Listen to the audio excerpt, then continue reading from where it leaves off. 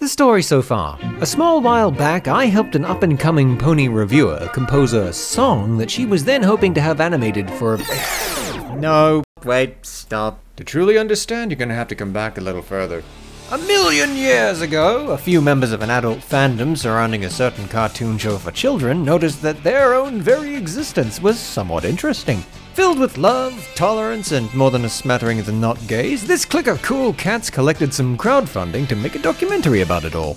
The centerpiece of which would be a certain world-renowned personality and voice actor from the TV show itself. Things seemed to be squeaking along unrogered right up until launch when, much like in Anna's 90th, the rogering went viral. Yeah, you see, by and large, it turns out most people interested in seeing a fan-made movie about bronies had already paid up front. By a wide margin, anyone beyond that just pirated it. This came as a blow to everyone involved, and none more so than everyone's favorite voice actor who voiced his emotions somewhat crestfallen. Say it ain't so, Chief. Bronies? The nicest, sharingest, caringest fandom in the world?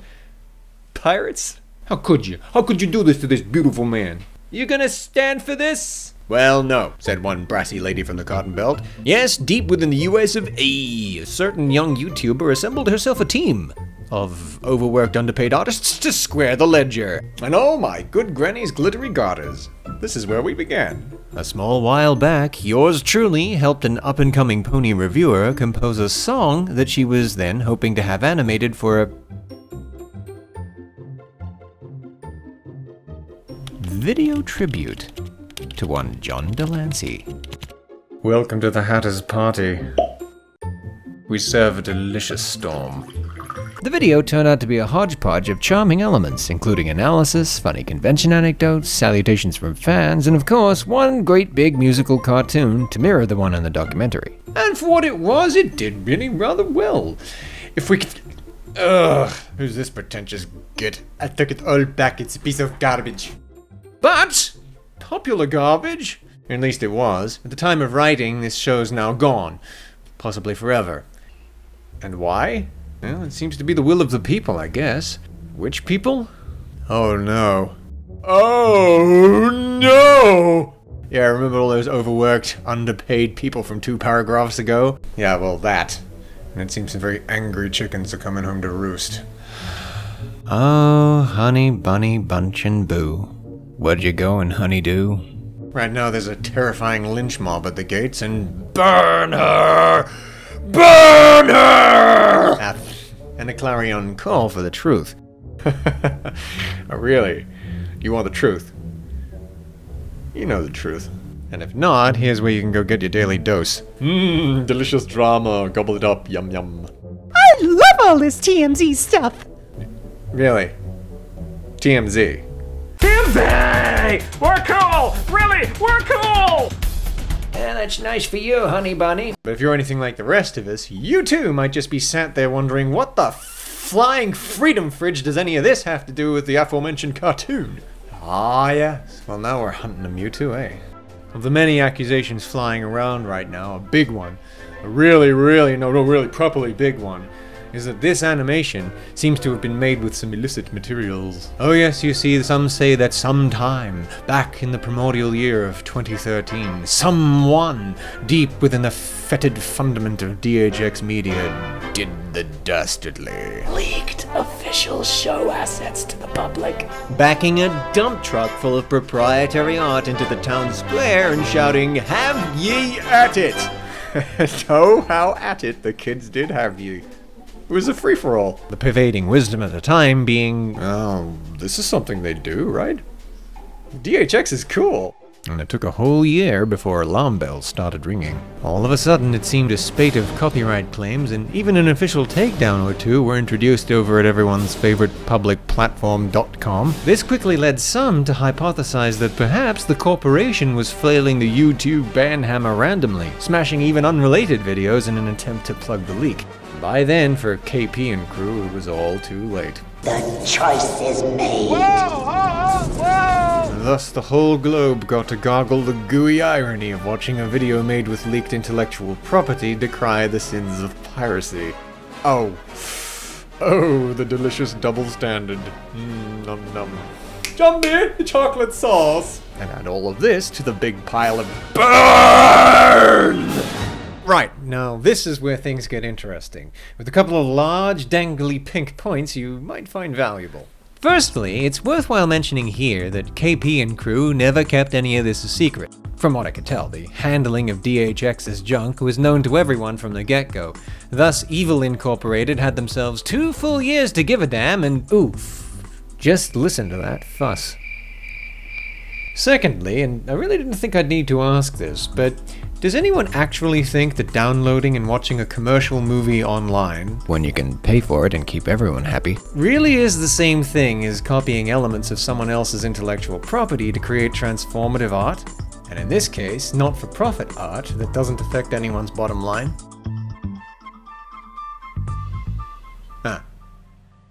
Tell you what, we'll put a pin in that one. The director herself has since mentioned, at least quietly, that ultimately it wasn't a good idea and, quote, we didn't know any better.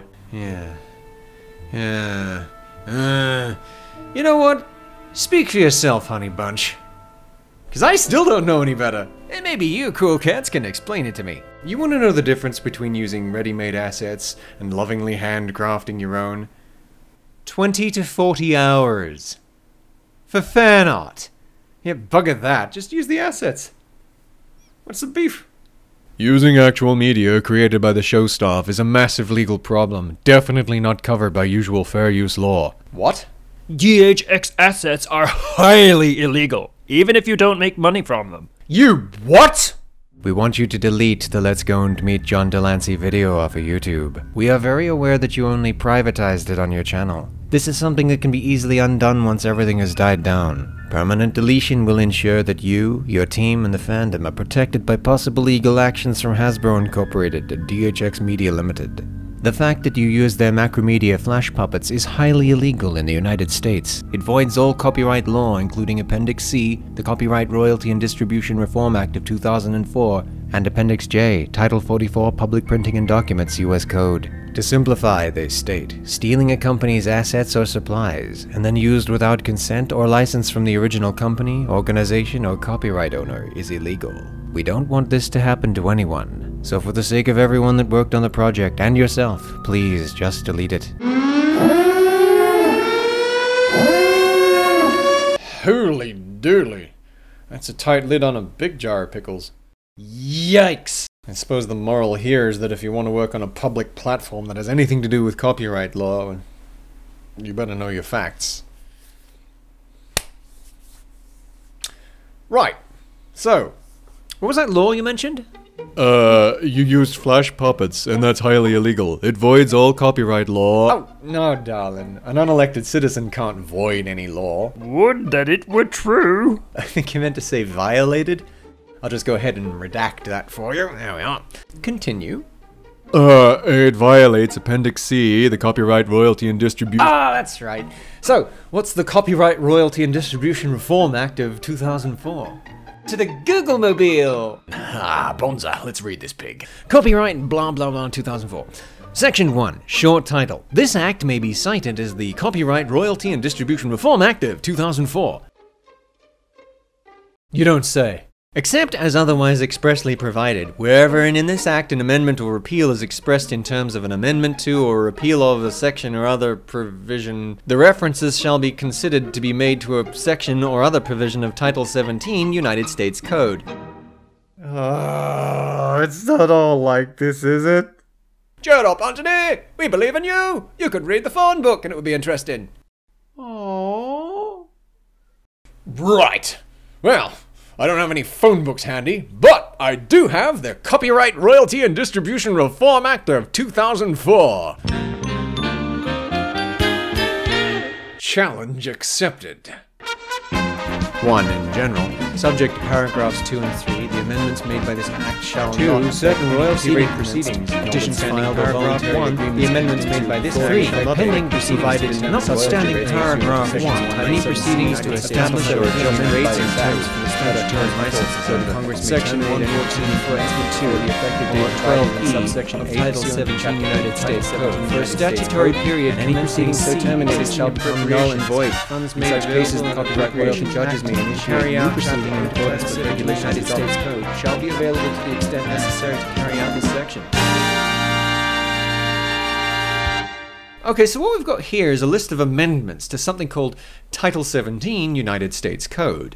Now, since it only points out changes to that main body of legal code, it's not practicably possible to isolate any laws pertaining to fair use. Unless one were willing to find the main body of law to which it relates and then sort of flip back and forth between the two, comparing references. Well, alright, let's do that! Title 17 United States Code. Ah, Google tells me this is about copyright law. Frickin' finally! Wow, the full enchilada. 1,300 pages! I don't have to read all of this, do I? Oh, that's right, no, I guess just the bits mentioned in the 2004 Reform Act. So, let's go through every single one of them. Section 802D pertains entirely to judgeships, vacancies, or incapacitations. Yeah, that can't be it. 801A, judges and appointments. No. 803B6, judges' regulations and requirements. Seems like all of the 800s are about what judges are supposed to do when making rulings. Ah, here we go. 119C, royalty determination for TV satellite signals. What? 114F2, ooh, this is about sound recordings. Next. 112E is ephemeral sound recordings. Ooh, hocus pocus, airy fairy. Who are you calling a fairy? No, as in like fairy, as in ephemeral, like a fable, like a legend, you know, like sort of doesn't matter. 114D1C4 knocking at your door. That's more sound recordings, for business this time. 804B2, there's them judges again. B2, 3A, 803B1A, and C1 for judges instituting proceedings, judges' procedures and petitions, and judges' determination timing. Excuse me, what's all this got to do with art assets?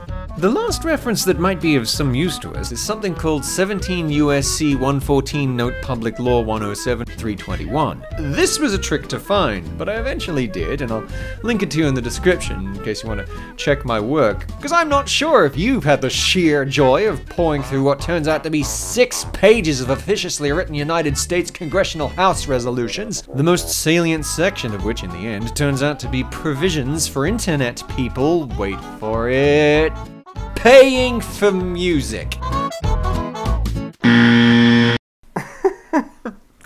Look, it might just be me.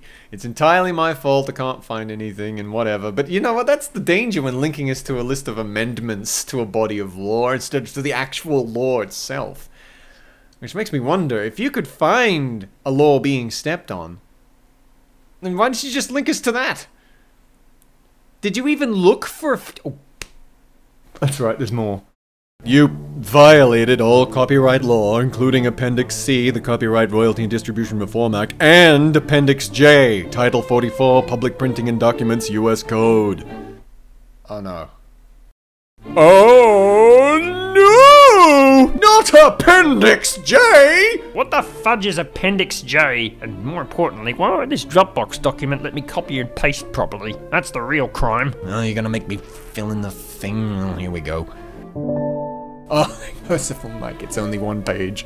Appendix J, Title 44, Public Printing and Documents, U.S. Code. Chapter 21, National Archives and Records Administration, Limitation on Liability. When letters and other intellectual productions, exclusive of patented material, etc., come into the custody or possession of the archivist, the United States or its agents are not liable for infringement of copyright or analogous rights arising out of the use of materials for display, inspection, research, reproduction, or other purposes.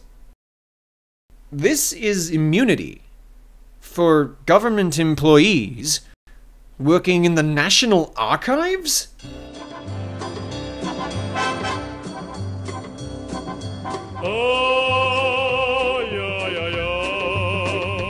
Nice try! You jackasses got me pouring through ream after ream of the world's densest legal mumbo-jumbo just to end with this. This nonsense gave me a migraine.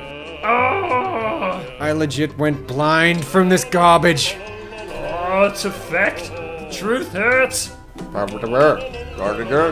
Did you really think no one would check? What, do you work for iTunes? I guess never underestimate the power of too long didn't read. Can I get paid now, Rachel? For those playing at home, the TLDR is that this is utter nonsense! Especially this bit. Cover your assets, kids. We don't want to upset them DC librarians. Why do I care so much?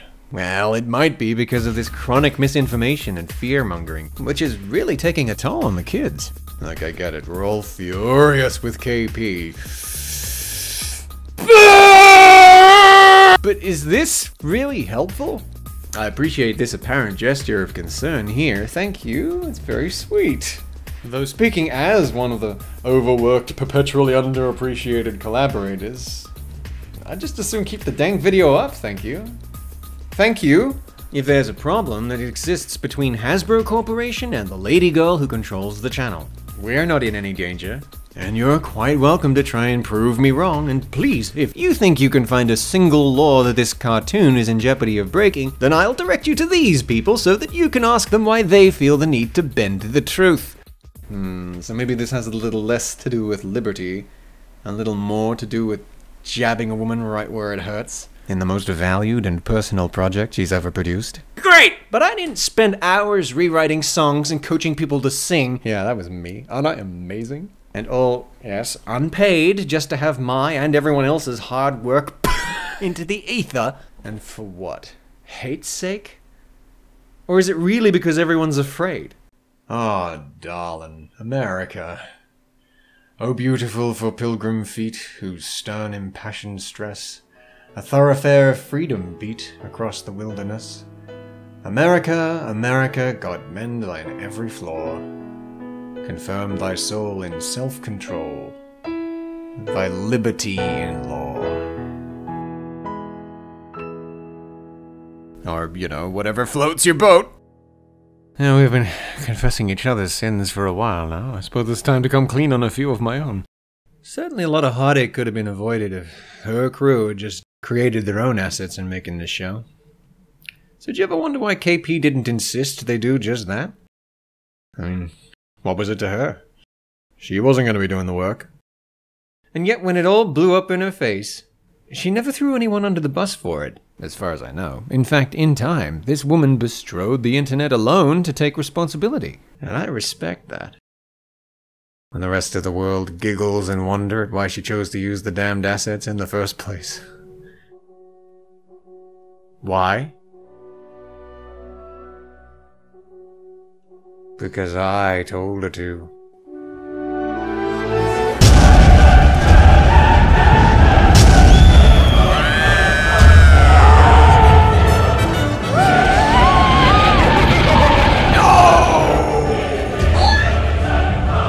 It's true, emboldened by the spirits of I don't care. Guess who was the proudest of pilfered pony picture promoters? I think KP was in the call when I compellingly argued for the pitiless duplication of every asset they could find. Oh sure, you could say that it's ultimately the lady's production and her call. Or you might argue that her animation team could have said, no, bugger off, Anthony, that's a terrible idea. But come on, can you really blame them? I've been known to be pretty persuasive. And completely unrepentant. The whole world is wrong, you see. Wrong and stupid and misinformed and stupid and wrong. And here's how. Alright, now sit down, darling. We don't want you hurting yourself. You alright? Good. I've been using the assets from the very start. Whoop, oh, here we go.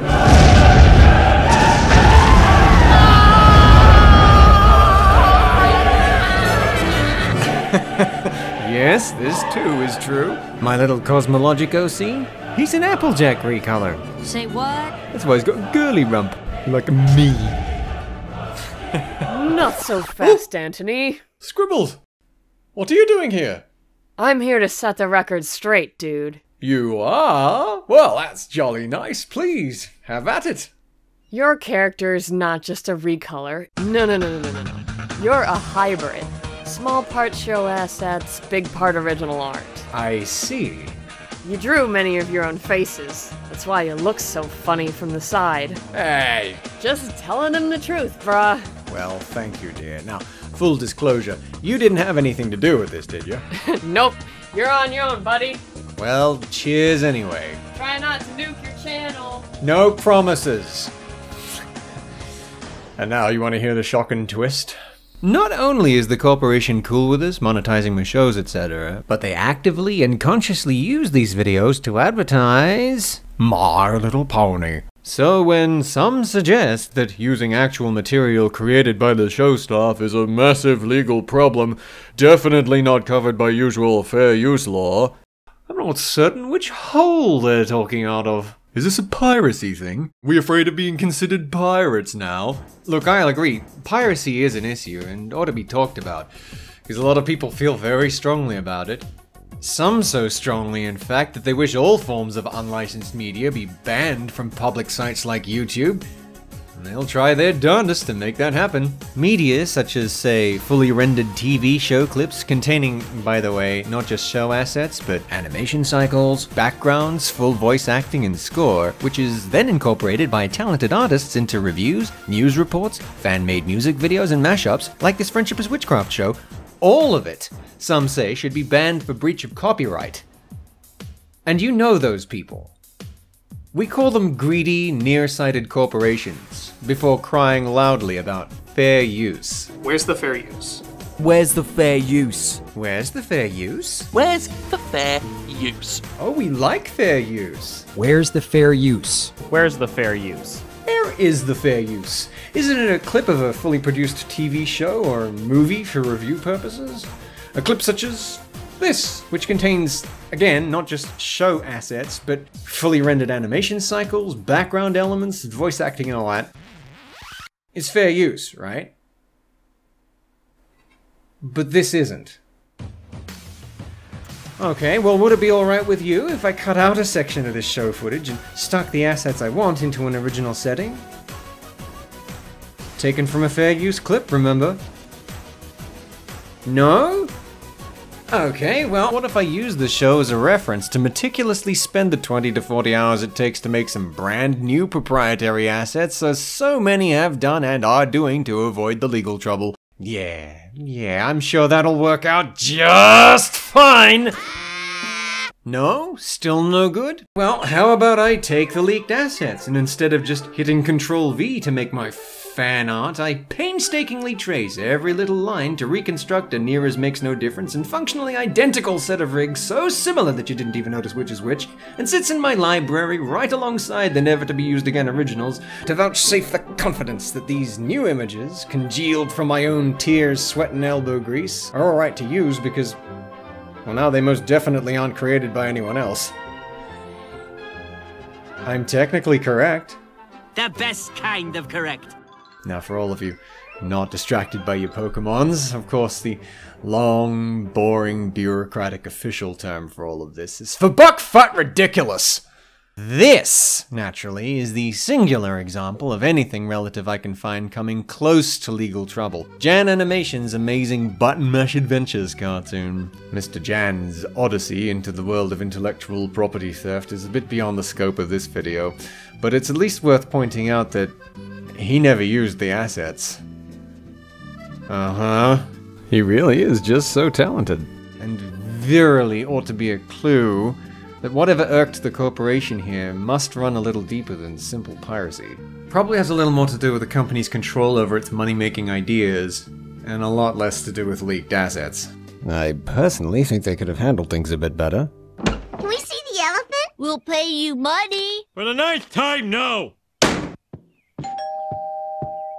Wait a minute. This gives me an idea. Here's a better sign, Dad. I don't have time to read it. Just give me the gist of it, son. And as for their leaked assets, kind sir, kindly find me one single example of someone getting in official hot water over the use of these assets. And don't talk to me about someone who was also uploading a whole season's worth of shows or whatever, no. I mean solely and specifically because of the use of the assets. Produce them for me, and then I will emphatically remind you of a few salient points, not least of which being that just because a big corporation squashes you on YouTube doesn't mean they're right. Doesn't make it legal. My name is Joshua Berner, and YouTube, where's the fair use? Where's the... You know what? That's just an awesome question. Where's the... Let's find out. Now, my best Google foo very quickly leads me to the website of Stanford University and a comprehensive article on fair use by attorney Rich Stem. In his words, which for no reason I will now read to you in the voice of Crichton from Red Dwarf, unfortunately, the only way to get a definitive answer on whether a particular use is of fair use is to have it resolved in federal court. Judges use 4 factors to resolve fair use disputes as discussed in detail below. It's important to understand that these factors are only guidelines that courts are free to adapt to particular situations on a case-by-case basis. In other words, a judge has a great deal of freedom when making a fair use determination, so the outcome in any given case can be hard to predict. Now, it's possible I'm mistaken, but according to the tastiest legal brains on Earth, this situation's unresolved. Sadly, fair use is not a collection of laws governing every area of art. It's a legal defense one can employ when someone makes a civil claim against them in court. And only then is coverage determined by the presiding judge. And yet, but no one has provided a single example of that happening. So when some people insubstantially conjecture that the use of these assets is highly friggin' illegal, it's not true. At the very worst, it seems you might be technically at risk of being hauled before a judge. Indeed, I might be technically at risk of being hauled before a judge, but you know what? Bring it on! Let's have this out. We're really not supposed to be afraid of this sort of thing. And until that time, such as when Hasbro decides it wants to stop making money out of me and actually bother to spend some cash dragging me into court, I'll keep my corporate-approved asset-riddled cartoons right where they are. Thank you very much. The last people on Earth who might have a legitimate grievance with me, aside from the soul-sucking, Lauren-firing, Jan-crushing, Bay-approving corporation that started this mess, might be the talented contractors they hired to create these assets in the first place. Now to these tireless virtuosos working in glorious anonymity and to whom we all owe so much, I say thank you. If any of you wonderful people feel hardly done by, well, then I apologize. I'm sorry. I wouldn't have that for the world. If you want, do get in contact with me and send all your ire this way. And for everyone else who thinks they have an opinion on the legality or morality of using their leaked assets to make fan art,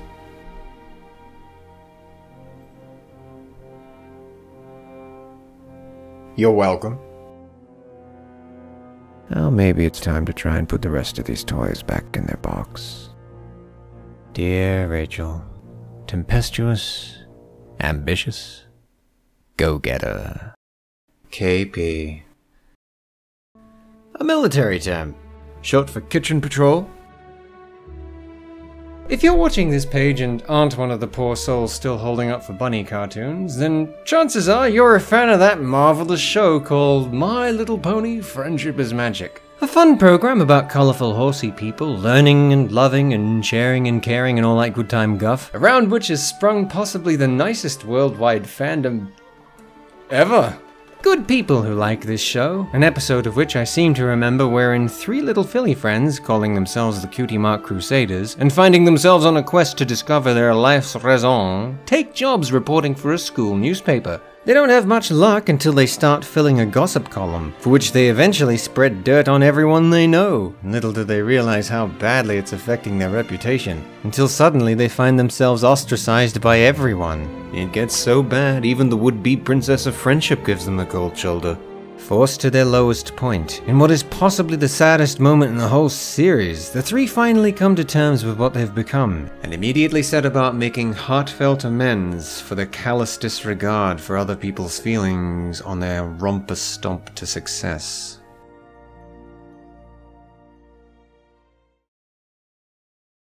And it works out. It's fine. Everyone forgives them, and they eventually earn every pony's trust back. It's a bitter little episode, but with a sweet moral. One that I'd hope wouldn't be lost on bronies. Those magnificent misfit sweethearts who seem to fit better in the world of colourful cartoon horses, who adopted for themselves that masterful motto. What was it again? You know the one I mean. Ah, yes, there it is. Hey, I see you. Come on. Yeah, that's right. Burn in hell forever!